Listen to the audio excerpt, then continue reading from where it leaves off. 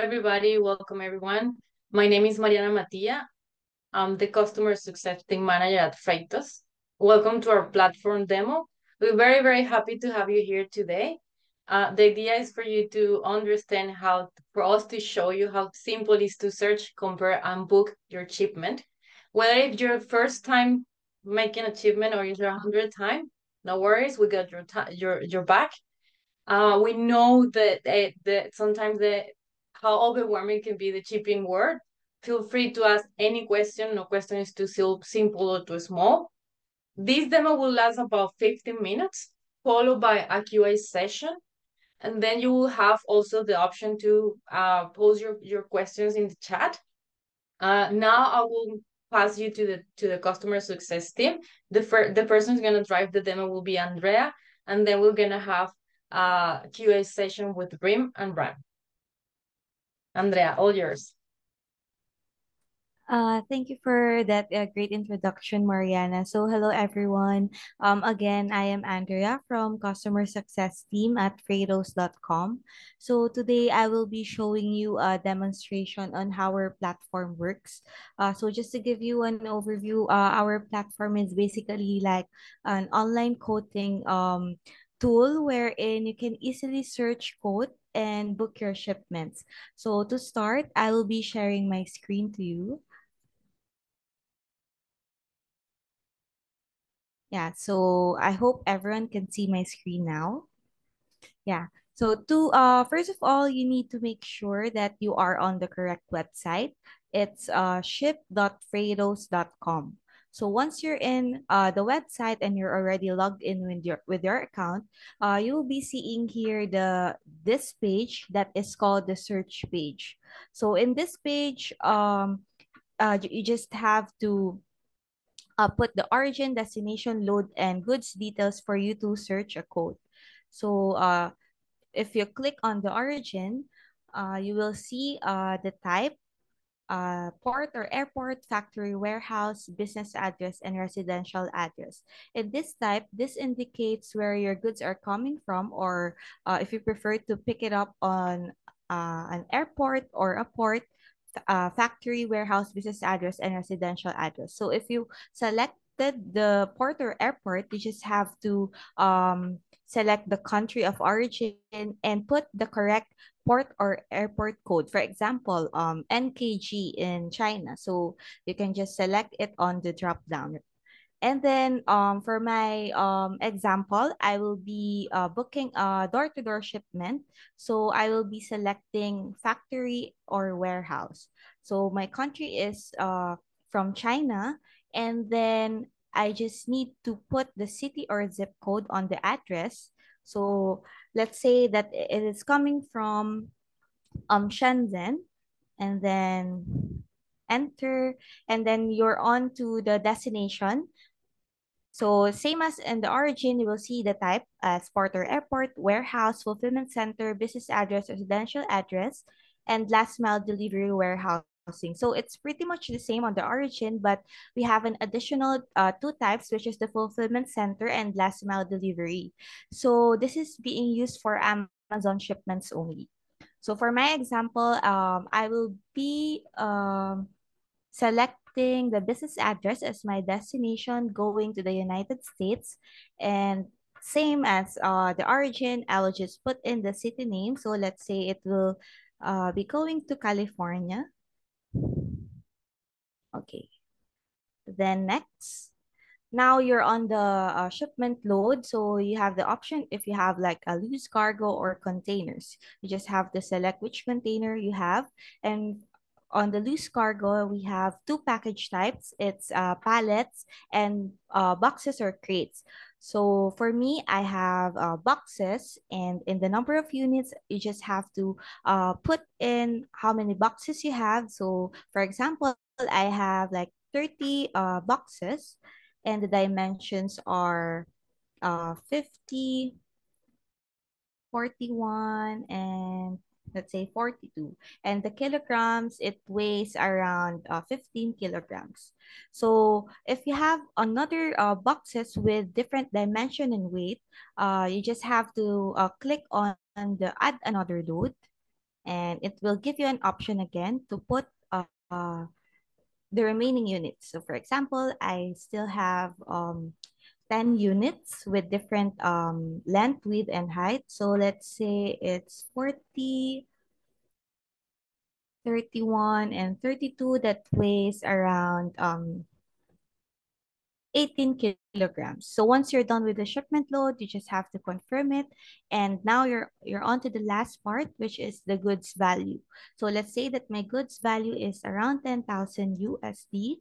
And if your shipment contains hazardous goods, you need to tick on this box. But please note that our forwarders do not usually handle hazardous shipments except for items containing lithium ion batteries. But if it's not applicable, then just leave the box. And then time frame for the goods ready date, we have three options. It's yes, my goods are ready, will be ready within 2 weeks, will be ready in more than 2 weeks. So for mine, my goods are already ready, and click done, and then search for the code. And now it will lead you to the recommended services page, wherein you can add services on your code, such as the lift gate, the loading dock at the pickup point if you need it, of course, insurance that is being handled by our partner Xcover. Of course, you also have the option to add the customs brokerage service. So if you are shipping to the United States, it will be handled by our partner as well. It's Clear It, so they will be handling your customs clearance. And for US shipments, there you need to select a customs band. This is only applicable for US shipment. So we have two options, the single entry bond and the annual bond. So for the single entry bond, this is for one-time use only, while on the annual bond, it is valid within 12 months. So if you are planning to have like more shipments within the 12 months, it's recommended to avail the annual one. But for me, I will just select the single entry bond. Then once you're sure of the shipment details as well as the services, you can confirm services and get results. So right now we're on to the results page where we can see different codes from the different freight forwarders. As you can see, we have different forwarders that offers quotes for our search. It's from ForSmart, Silver Strike Logistics, and Unicargo, and many more. So since we have a lot of results from the forwarders, we have this one, the filter feature, where you can filter the result based on the price, expiration date, modes, the seller, which is the freight forwarders, and port, origin port, and destination port that you prefer. So if you have a preferred one, you just have to tick on the box to filter the results. And also we have the filter here on top, which is the best value, quickest, cheapest, and greenest. So as for these results, we have the best value from ForceJet. So if you are curious about the cost included on the quote, you just have to click on the arrow down here, and you can see the specific cost breakdown that is included on this quote.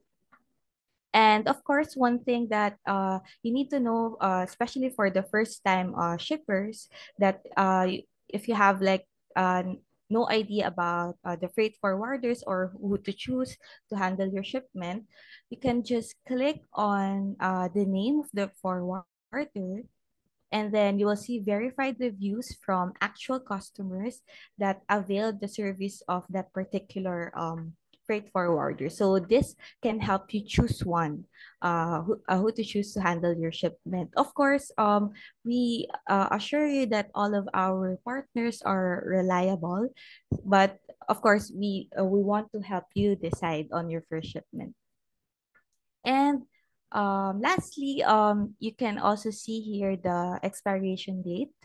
So in expiration date, it means this code is valid until January 29, 2024. So it means that your goods should enter the port of loading on or before that date. Otherwise, the general rate increase will apply. So once you're sure about the code that you will choose, just click on select. So for me, I'm going to choose the Force Jet. So now we are on the booking summary page wherein you can see all the shipment details, the recommended services, as well as the price details. Then once you're sure of this code, then we can confirm and book the shipment. So there we have it. We have now confirmed the booking. And as you can see, we once you see this page, this is what you call the shipment page, wherein you can see the shipment status, and right now you can see that the status is still booking placed. And you can also see that we have four tabs here: the action record tab, summary, shipment charges, and the code details. So what you should do next is to make sure to visit this tab, the action required part, and make sure to complete all the necessary details on this part. For the payment method, you just need to fill out the company billing details, and you will have the option to select the payment method. If you are going to pay through a credit card, a bank transfer, or wire transfer. And then, of course, the contact details for the pickup, the consignor, the delivery, as well as the consignee. So you need to fill out all the details.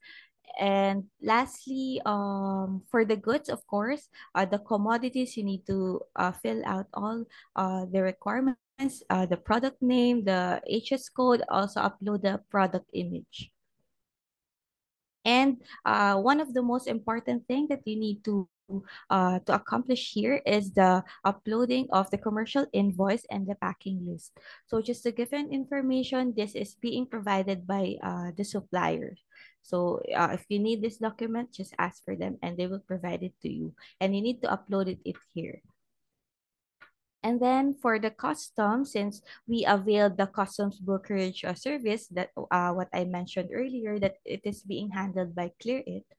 So you need to fill out this POA, which means the power of attorney that gives the authority to ClearIt to process your customs clearance on your behalf. So once you're done filling out all the details, upload the documents as well as the POA, you will see the status here. It will change as to booking sent to logistics provider. So once the status has been changed, then this freight forwarder, ForceJet Digital Freight Forwarder, will update you on the shipment progress, and you can coordinate to them throughout your shipment. So that's basically it. It is very easy to search and book your shipment right now. So if you have any questions, we have like a Q&A after this one. So that's it. Thank you, Andrea, for this great walkthrough. I see that we're starting to receive some questions. Rem will be answering some of them over like text or chat, and then I'll take some of the questions live right now. So this is your chance to drop any new questions that you have. So we have the first question that I have here from Ricardo. He's asking if the origin is from China, for example, and the destination is the US, whether it's cheaper to ship the goods to the West Coast or to the East Coast. And if we have any warehousing services or storage services in the West Coast of US. So to answer your first question, honestly, it depends every time.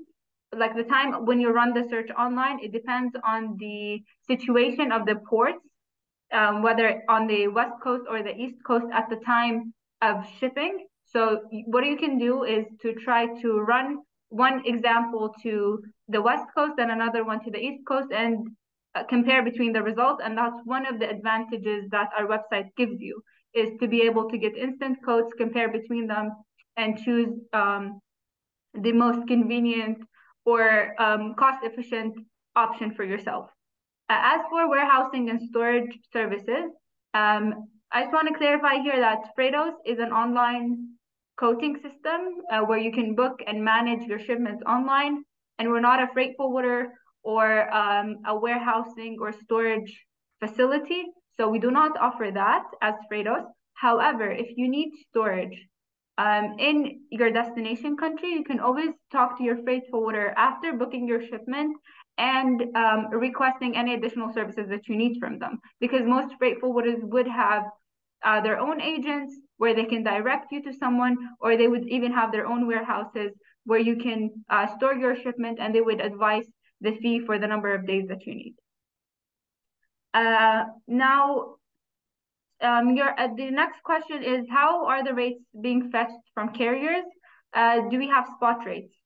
This is a very good question. So the way we bring our rates from our freight forwarders is that we have a whole internal team that works with our freight forwarder. We actually have over 30 logistics providers on the system.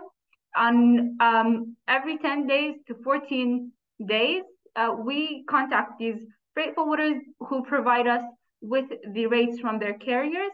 So that's why the rates have an expiration date, and we would upload the data into the system, and the users would actually have access to see it. If you mean by spot rates, like live rates from carriers, the rates that are provided by our freight forwarders have expiry dates, and as long as your rate is valid, you can go ahead and book it. Okay, how long does it take on average from confirming the booking to the freight forwarder picking up the package? This is a very good question. It's very important to build expectation when it comes to booking online and all of that. When you place the booking, as Andrea showed us, you have to fill out the action required section. As soon as you fill it out, the status will change into green, and it will be booking sent to your logistics provider, and the freight forwarder would receive all the shipment information. They would check available carriers. As soon as they secure the carrier, they will be able to inform you of the estimated pickup date and start arranging for that. Usually, it should take from 1 to 3 business days for you to get an update on the pickup time. However, sometimes in some times of the year where it's like a high season, it could take longer because there would be a shortage of available carriers, of empty containers, like what we are facing right now because of the upcoming Chinese New Year. Everyone's trying to get their shipments out of China as soon as possible, which is causing a shortage of empty containers and delaying some shipments. Okay, I see here, is it possible to see what route the coat will go?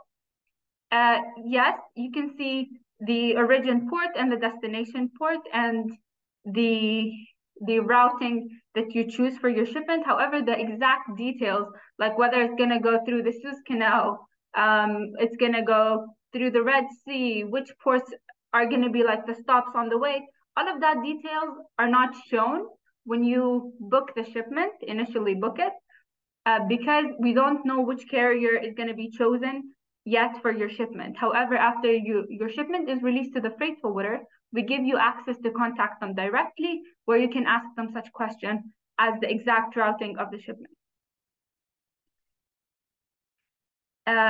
Okay, next question. I have bought a product FOB. It means that the custom fees on departure have been covered. So should I click customs brokerage for the arrival customs fee? This is very important because customs are kind of tricky when it comes for new shippers. There are 2 types of customs that we need to differentiate between, which are the ones at origin location and the ones at destination. The ones at origin are the ones covered by your supplier because your terms are FOB, which is the pickup will be from the port. Your supplier should cover anything or any origin fees, and the shipment will be like cleared from origin country upon pickup. So that's for the origin part. However, for the destination, you will also need the service of customs clearance. And for the destination, it's kind of a different process. For example, for the US, the customs clearance, you will have duties and taxes based on the product you're shipping. So you should expect some fees to be added based on that. And you will definitely need a customs broker to help you clear the shipment. So the answer is yes, you should include customs brokerage for the arrival or the destination country. The next question, what would we say is the final date to confirm the booking such that it is guaranteed your shipment is shipped before Chinese New Year? By confirming the booking, I mean you have filled in all the information and it's sent to the freight forwarder. Okay, so this is a good question because now Chinese New Year is coming up and it's kind of sensitive timing and it's a high season. So once you confirm your booking and it's sent to your logistics provider, that means the logistics provider received your information and they will start looking for an available carrier. This does not guarantee that the carrier will depart before Chinese New Year or after Chinese New Year. However, if you're interested that your shipment leaves before Chinese New Year, you can always reach out to the freight forwarder through the chat button on your shipment page. Tell them, hi, I need this to leave China before Chinese New Year. And as Andrea is showing us how to access the chat with the freight forwarder, and you can tell them about your expectations, when do you need it to leave, and they will confirm to you if that's doable, it's possible, there's an available carrier or not. If not, they will advise the first available carrier, and then you have the choice to either proceed with your booking and wait, or cancel the booking and get a full refund. Okay, I selected origin for and tried to insert the Mumbai port as origin, but it does not work. Sometimes you would be trying to type it in manually, try to type in the first few letters and select it from the drop-down menu. If you still have issues, you can always chat with us online where we can help you run the search. Okay. What is an HS code? This is an interesting question. An HS code is the code which is assigned to your product. So each product, let's say, for example, we have teddy bears and we have cars. Teddy bears have a specific HS code and cars have another specific HS code. Why is it important? It's important because the duties and taxes which will be assigned to you are based on the HS code used. So it's a sensitive code where you need to be very specific because, for example, teddy bears that are stuffed and have a specific color, for example, or made out of specific material will have a specific HS code. Teddy bears that are not stuffed and are made of a different material will have a different HS code. So you need to ask your supplier about the exact HS code of your product to make sure you are getting the correct duties and taxes and not paying extra. If the supplier cannot help you with that, your customs broker can actually help you determine the HS code after booking. We'll take one last question live right now, and then the remaining questions, no need to worry, we'll just get back to you by email afterwards. Okay, now the last question. I need to ship various items, low value, either half a container max or less than that. Would it be cheaper to ship to US or Canada from Germany? Can I go through shipper or should I use mover? Okay, so since there are various items and it's less than a container load, you would definitely need to just package them the correct way, whether in boxes or in pallets, and it would be an LCL shipment. And whether it's cheaper to Canada or to the US, you'll need to run the search online to both of your exact destinations in the US or in Canada, see the available options depending on your load details, and then you'll be able to see which option is better for your specific case. You can also reach out to us through the chat and we'll definitely help you make the right decision or like recommend what's better. That's it for now. Thank you all for your questions. We'll get back to the rest by email, hopefully by tomorrow, and we'll also share the recording of this webinar. Thank you everybody for joining us today. Remember that if you need anything from us, you can reach out to us either by chat, email, or we can give you a call. You can give us a call. As Rim said, you will be receiving the recording for this demo, and we'll be coming back to you with some answer for the question we didn't cover today. Thank you very much. Bye-bye. Bye.